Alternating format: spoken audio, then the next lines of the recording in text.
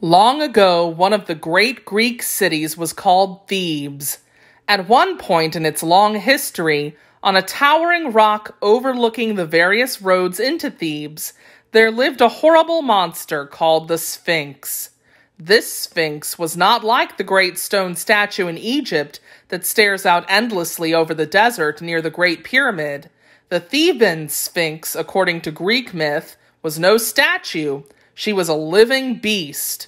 She did have a lion's body like the Egyptian statue, but the Theban Sphinx had the face and neck of a human woman. She had wings so she could swoop down and attack anyone, and could speak as humans do. It was she who posed or presented the riddle. Whenever a traveler tried to enter or leave Thebes, that person knew the Sphinx would be waiting on her high rock. The monster would say, "I am going to eat you unless you can correctly answer this riddle. What is it that walks on 4 feet in the morning, on 2 feet at noon, and on 3 feet in the evening?" The poor traveler was often so frightened that he could not even speak, and the cruel beast would strike with her sharp claws and teeth. Even if some clever person tried to answer the riddle, the Sphinx would always listen and then exclaim, "You have guessed wrong. Now I will eat you." No one knew why this terrifying creature had chosen to live on a rock above the road to Thebes, or why she insisted on posing this particular riddle. They knew only that she ate every person she met. Not only that, but no one from the outside would bring fresh food to the city for fear of encountering or unexpectedly meeting the monster.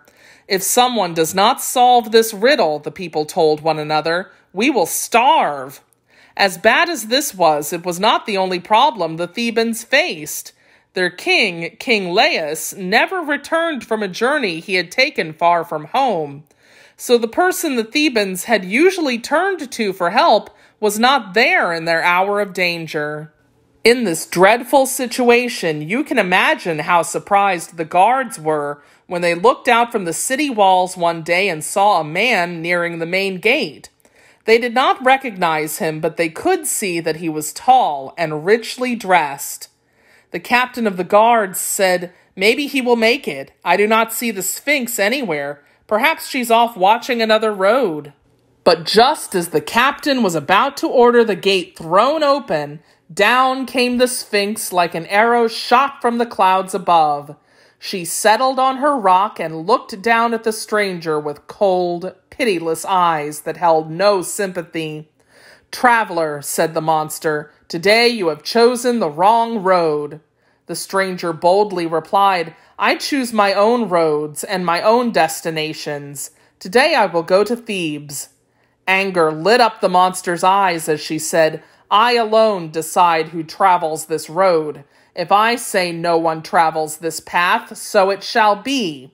You have one chance and one chance only. You must correctly answer my riddle.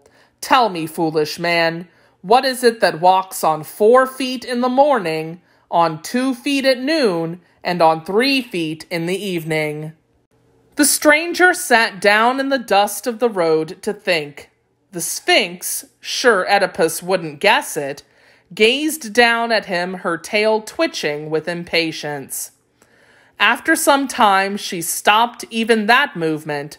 For half an hour, the man sat thinking as the huge beast lay still atop its rock. Meanwhile, the people of Thebes had rushed to the walls. They knew the man would probably not guess the riddle, but it had been so long since anyone had even tried. They had to come see him try. At last, the stranger rose to his feet. "Have you an answer?" demanded the Sphinx. In a strong, sure voice, the man repeated the riddle.